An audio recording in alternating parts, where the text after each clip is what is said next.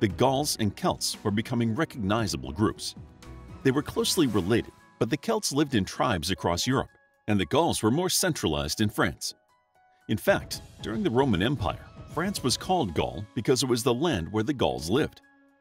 The Gauls appear to have had a well-established trading network. Although they were separate tribes, the Gauls used dirt and stone-covered roads and rivers to move their trading products, like salt, grain, and wooden goods, across the continent. They even had coins, and historians have found them all over Europe, proving their society was much more advanced than the ancient Romans gave them credit for.